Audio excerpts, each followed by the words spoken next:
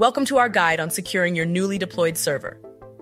As Mario Arjona, Chief of Staff from Outsourced Solutions Group, reminds us, anyone who has deployed a new server understands how intensive the process can be. That's why it's so important to establish a solid security plan before you begin your project. So, to help you do exactly that, here are 7 best practices for securing a newly deployed server. 1. Follow the principle of least privilege.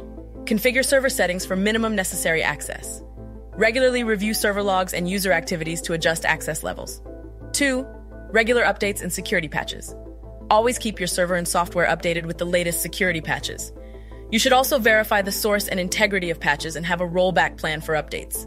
3. Set up a firewall. Use both hardware and software firewalls for maximum protection. 4. Antivirus and anti-malware.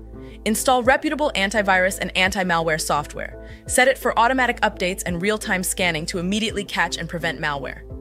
5. User access control. Use strong passwords, enforce multi-factor authentication, and regularly review user permissions. 6. Data encryption. Use SSL for data in transit and consider full disk encryption for data at rest. Regularly review encryption practices to ensure you consistently meet industry regulations and your evolving security needs. 7. Regular backups. Store backups securely, both on and off-site, and test the restoration process to ensure data integrity and effectiveness. Remember, keeping your server secure is an ongoing process.